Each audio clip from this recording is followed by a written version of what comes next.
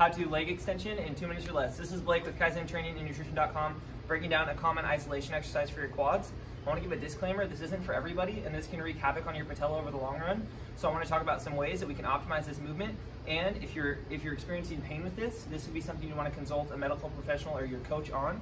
With something like this, generally you'll have some sort of pad. I want you to get your femur just beyond the pad so your knees are kind of hanging loose, they're not pressed back here.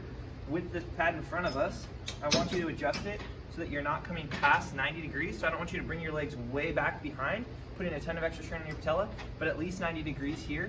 And then you should have a pad supporting your back.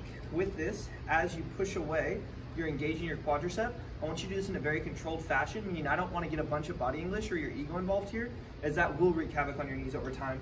If there's a belt or something, that can be good to prevent thrusting of your hip. So you've got your pad against your back, your hips in contact with the pad. Here, I'm gonna think about pushing the backs of my legs down into the pad as I lift my feet and squeeze my thighs. You're here. As you come back down, I don't want you to go quite all the way down and then reverse the motion.